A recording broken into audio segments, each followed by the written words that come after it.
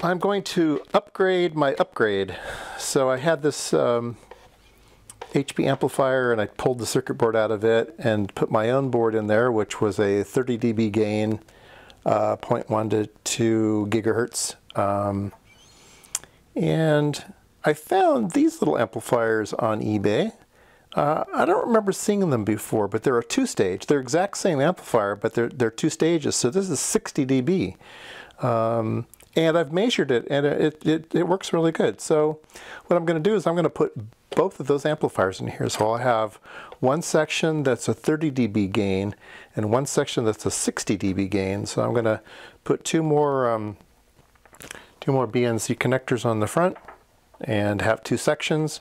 I guess you could daisy chain them together and have 90 dB of gain. I'd probably oscillate like crazy, but I don't know. Maybe it'd work good.